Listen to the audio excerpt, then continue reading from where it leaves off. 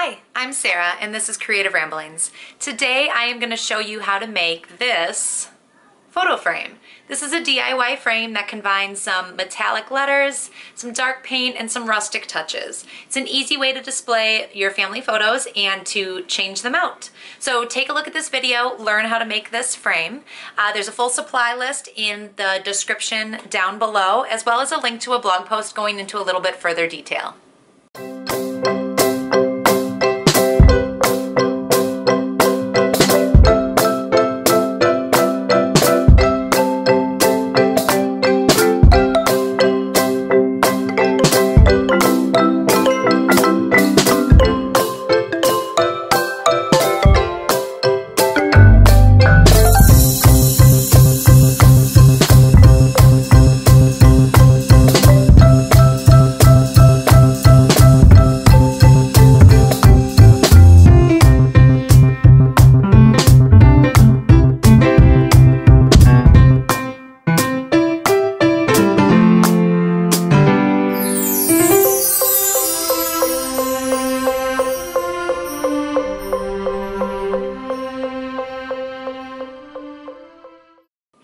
I hope that video inspired you to go make your own DIY frame.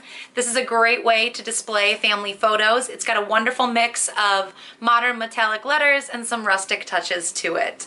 If you are inspired by this frame, you're probably going to like these videos as well. So take a look. Be sure to let me know what you thought of this frame down below and subscribe while you're there for more simple, inspiring projects. Thanks for watching.